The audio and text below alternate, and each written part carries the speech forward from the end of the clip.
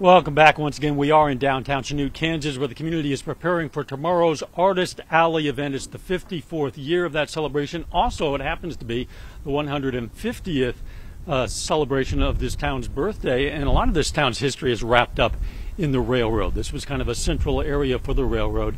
Dan Melfelt is with Community National Bank, and your bank, again this year, as it has in years past, is sponsoring railroad rides, train rides. Tell me about that. Well, it's a pleasure to have Watco follow in the tradition that they have established for more than 15 years of bringing their wonderful train over here, their premier passenger train. It's probably well over 15 years, and it will handle roughly 700 kids and adults and grandparents that will enjoy train rides perhaps for the first time.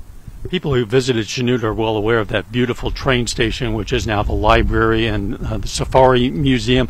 But again, this is a rich part of this community's history. Tell me about the railroad routes, or what you know of it for Chanute. You know, the history goes back well into the 1800s, and there was once 4 towns at the intersection here that, of all things, Octave Chanute, who actually was involved with the Wright brothers, and the flyer came here as the lead engineer, got the towns to communicate together as it became a central point in the train station, which we now see over at the Santa Fe Depot.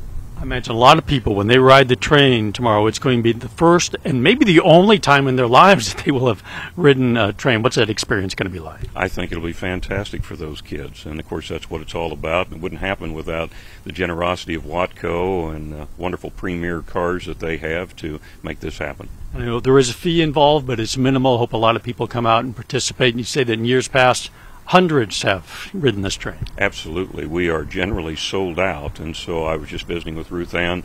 Main Street Chanute has been very involved in all of this, again, with Community National and Horizon Aerospace that's here, and so we know that there will be in excess of 700 that will be riding.